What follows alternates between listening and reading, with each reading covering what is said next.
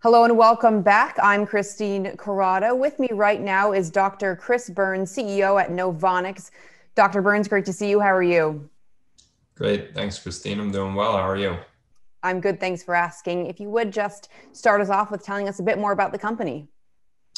Sure. Novonix is a diversified battery technology and materials company.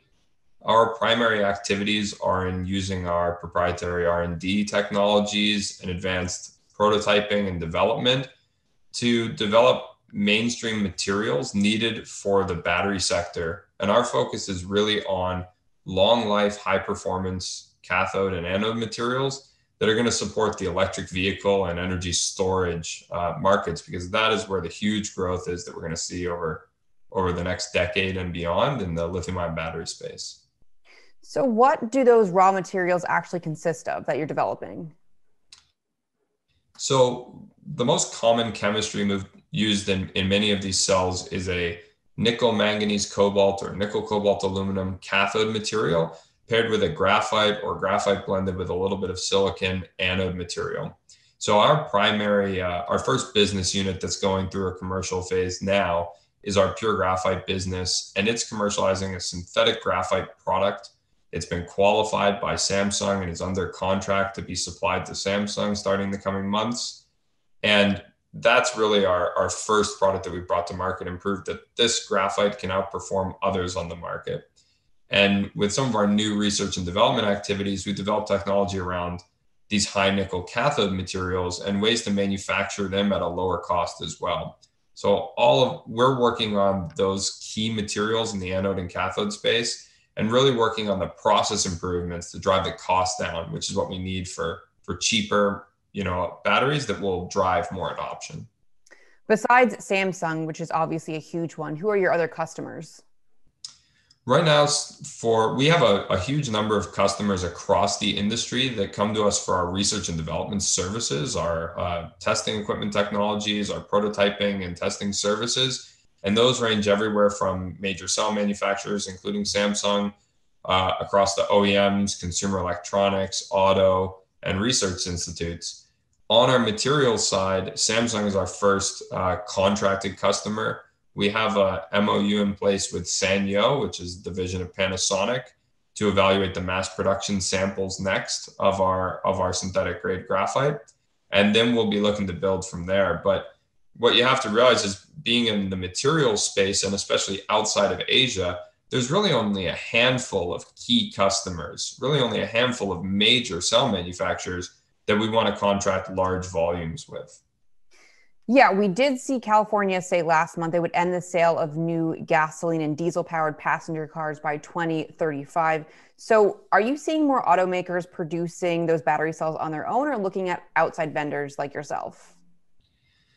I think so. I mean, I think that's a great step, right, toward this decarbonization that society needs. And vehicles are this first step that we're going to see through the course of this decade. And then energy storage will see a huge shift beyond that. And so the automakers, this has been a long time coming, so to speak. And so you've seen major investments and announcements outside of Asia and US and Europe between Volkswagen, BMW, Daimler investing much more in their internal capabilities and also establishing partnerships with cell manufacturers.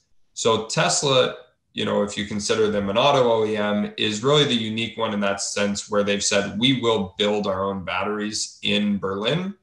Most of the other, existing automakers are partnering with battery manufacturers because that is the key technology. And you may see them shift to vertically integrate in the future, but right now they're looking to those cell manufacturers and also looking to that material supply chain, which is where we sit. Well, for yourself, what does the plan look like to scale? I know that you recently raised $63 million in equity. So, what are you using that towards? Yeah, that raise was really a repositioning of the business. It cleaned up our balance sheet, eliminated all of our debt, and put significant cash in the bank to really fund this phase one growth of our PUREgraphite business, as well as invest further in our product pipelines, such as our cathode technology. So the primary use is to take PUREgraphite up from the 500 ton run rate to a 2,000 ton per year run rate. That's really to get ahead of what we expect in future demand, because it will take us time to put additional infrastructure on the ground to increase our manufacturing throughput. And our 500-ton starter contract with Samsung, we expect to be able to deliver on and renew to larger volumes. And we're ready to start making that investment now, and also so we can serve other customers. So that investment really gets us to a point where we take PUREgraphite to a healthy cash flow positive state and can fund future expansion on debt, because it will be on the back of large contracts with tier 1 suppliers, tier 1 customers, and as well invest in some of our R&D pipeline so we can look to develop new materials and continue to help drive cost out of the material supply chain. Well, what kind of demand are you expecting?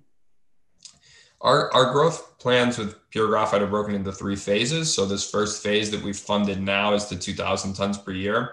And then we expect our plans are to go to 25,000 tons in phase 2 by 2025 and to 100,000 tons by the end of the decade. And of course, those timetables may become accelerated because the demand in the industry is going to be far higher than that. So by 2030, many people have the number just shy of 1 million tons of required graphite material. So talking about 100,000 tons is not saying we're trying to take the lion's share. We're just trying to be a real participant in the market.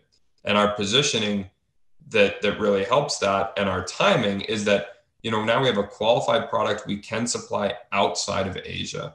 And of course, China currently supplies about 80% of this material to the market. And the past year has highlighted, the risks in foreign dependency on supply. And of course, the United States is making huge pushes to domestic manufacturing and domestic supply of critical minerals. And President Trump just signed an executive order at the end of September, again reiterating synthetic graphite for batteries as one of these key materials that needs to be developed in the United States. Before I let you go, separately, the company did upgrade to the OTCQX market. What kind of value have you seen from having a presence there?